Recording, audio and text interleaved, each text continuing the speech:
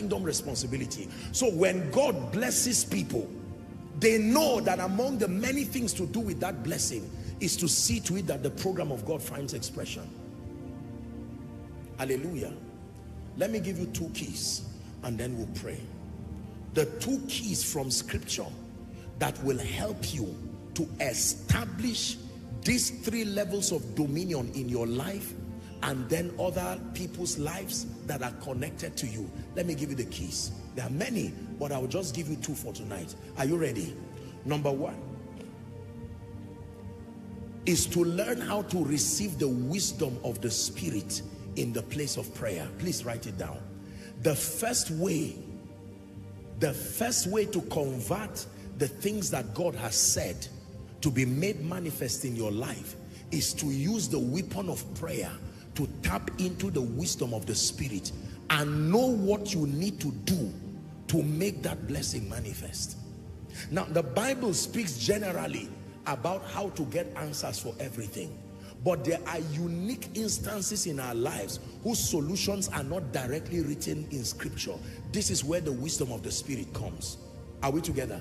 There is nowhere in scripture where it is written how you should take care of 4 of your children, or how you should heal cancer, or how you should attend to your needs. The place of prayer, listen, we pray for many reasons, but I am telling you that one of the scriptural strategies, end time strategies for believers, is to know how to use prayer, not just for intercession, not just for transformation, but prayer as a tool for ascendance, that you can use prayer to ascend until you draw the wisdom of the Spirit and download it, a rhema word from God that you will obey immediately, and it will make the word of God to be made manifest. Many believers study scripture, but you do not know that most of the things that you read in scripture were inspired by the Holy Ghost, and that same Spirit lives in you. But you must know how to stir up the operation of the Holy Spirit to reveal to you. For instance, when we're about to start here in Abuja, I've shared it with you and I keep sharing. I was praying. We did not even know where we'll be using for an auditorium, for instance. Now, that is not written in scripture. There is a general guide as to what to do. But now the unique word that provides solution and brings to pass what God has said. And I kept praying in the Spirit, Lord, what is the way out? I am frail in myself and in my ability. You are the only one who will help me. And while I kept praying, one day a rhema word came. And the Lord told me, buy the map, get the map of Abuja, the map of Nigeria, the map of Africa, and the map of the globe, and keep praying on it. Now, it does not make sense, but that is a rhema word. The prophetic word of God is now being converted to the experience. And I went, got it in obedience. And all I kept doing was to pray. In fact, as at the time I was praying, I had not yet even settled if it was Abuja. I was still trying to confirm in my spirit. It was one time I was praying and my eyes were lifted and I saw, just when you are coming towards, I think the Stadium Road also, that map of Abuja. That was when I saw it. And immediately I knew that this was it. But now, that is step one. How are you now going to begin to make things happen? And then to pray in the name of Jesus. How is this going to happen? Lord, reveal to me. Can I tell you this? When you stay in the place of prayer and you stretch in patience, waiting for the Lord, His word will come. When the word of the Lord comes, it comes with a solution for you. For someone, that word can come and God will tell you, call so and so person and just tell him about your needs. Ordinary, that is a failed strategy. But God will tell you and you will speak to the person and the person will say, you know, I was just thinking of someone to bless. How much is it? And you say, sir, I'm even afraid of saying it. He says, say it. It's 10 million. He says, come and collect it tomorrow. And you will kneel down there and say, God, what is this? It is a rhema word. Most believers do not know how to stay until they get the strategy that brings prophetic words to come to pass. There are people who, in the place of prayer, God will tell you, go and get a bottle of water as a rhema word and take it while you are praying. That will be the cure of that sickness. It may not make sense, but it's a rhema word for you. It's not a ritual to now start sharing for everybody. It's not a doctrine, but it has come as a rhema word. You will carry that water and just take, and that is the end of it. That destructive sickness will never plague you again. There are others, God will say, wake up by 12 in the night. Just walk around your living room. Sing praises. Just sing praises. And you will get up by 12. You are still feeling the pain. But because he said so, you will be singing praises like a madman. Sometimes as a businessman, all doors have closed. You have done everything you need to know and to do. And you will just be singing praises to the Lord. And while you are singing praises, the pain goes, never to return. Or while you are singing the praises, an email will come, an alert will come. You see that now? It was in the place of prayer that God brought the word for the sound of revival that we did in UK. It was in the place of prayer. I knew that it was time we're stepping into a season where we're now taking the kingdom and the power of God across the globe. But to guess how you would do it, you can fail as if God did not speak to you. There are many people, what you are doing is a wrong strategy, but the goal is genuine. God actually told you that this is what you would do, but you did not stay to get the strategy. You just assume that just because God said feed the hungry, and you carry money and before you know it you are broke, or God said you are a man of God, you just assume that is to start a church and you don't have the bills nor the people to come and listen to you. The first key that converts the prophetic speakings of God, you want dominion over spirits, dominion over sicknesses and diseases, dominion over limitations, economically speaking. You must learn to invest in the place of prayer for the purpose of tapping into the wisdom of the Spirit. That is how I prepare some of the sermons that come.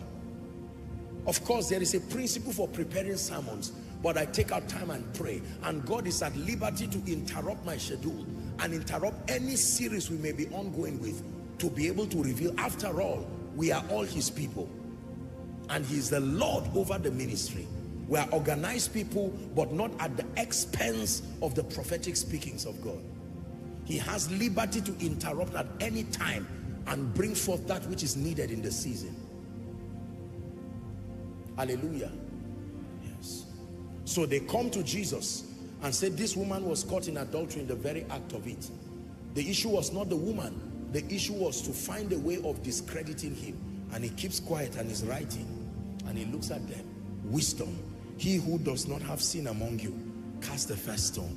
And that was the end of it. How about his healing? There were some that he spat on the ground and made spittle out of it. Put it on their eyes and said, go and wash in the pool called Selman.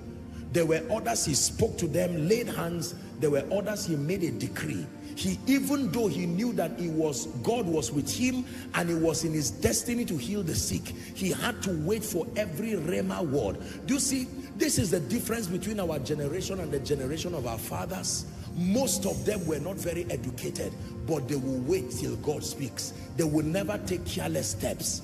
Our generation is quite intellectual, and in it, sometimes we just ignore the place of the voice of God. Should I pursue, oh God? I know it is in my destiny to get to the promised land, but how am I going to defeat them? And you sit down and begin to pray.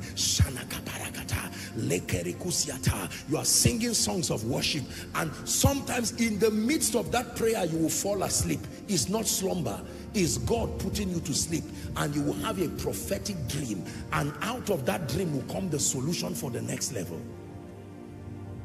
Hallelujah. You believe what I'm sharing with you? So every believer who wants to be part of this dominion campaign over spirits, over infirmities, and over financial bankruptcy must know how to pray, to tap into the wisdom of the Spirit. Sometimes you are studying and you are praying, and the Holy Spirit will lead you to a property that does not make sense and say, just buy that land and leave it there. You buy that land, 2 weeks later someone else will come and they will want to buy it, even if it's 10 times more. They will say, we need it. Wisdom. Hallelujah. Some of you, sometimes the Spirit of God will just speak to you and say, you know what, send a text to this person and just greet the person. Don't talk about money, don't talk about a need. And the Holy Spirit will say, you just obey, because it came in the place of prayer. You see, you just send a text and the person looks at you and says, how are you? I hope you are doing well. And you say, well, not exactly well. What is the issue? I've been struggling for my rent. And it's okay, you know what? For the next 4 years, I will be paying your rent. Send me your account number. And that's it. Simple instruction. It came by the wisdom of God. Someone will look at your life and see that you may not have a job, as it were, but you are excelling in a way that they cannot understand. It's because you have learned how to pray. Listen, we are a very busy people, especially within the context of today's world. But let me plead and beckon on you. Those who will be champions in the spirit in this end time are people who can stay away and take some time. When you pray and get direction, then you can take action. Taking action in ignorance or disobedience will only recycle pain. There are men of God you have to stop. Don't just assume that because everybody is doing conferences, I must do it too. Everybody is doing this. There are people today who went to do charity and they became poor because they did not ask from God to get direction. They carried all their money home and abroad and went to do charity and went down, not to rise up again. When God speaks, there is honor that follows his word. When God speaks, there is power that backs what he says. Can I tell you, except it is not the God of heaven speaking, when he speaks, you can trust what he says. Let me give you number 2. Is someone learning? We must become people of prayer. There are many believers who pray, but they do not pray with the consciousness of tapping into the wisdom of the Spirit. You can pray for transformation. You can pray for warfare. But there are times you can pray and imagine a man climbing a ladder while you are praying. You are ascending to the Spirit, bringing your ears closer to the heart of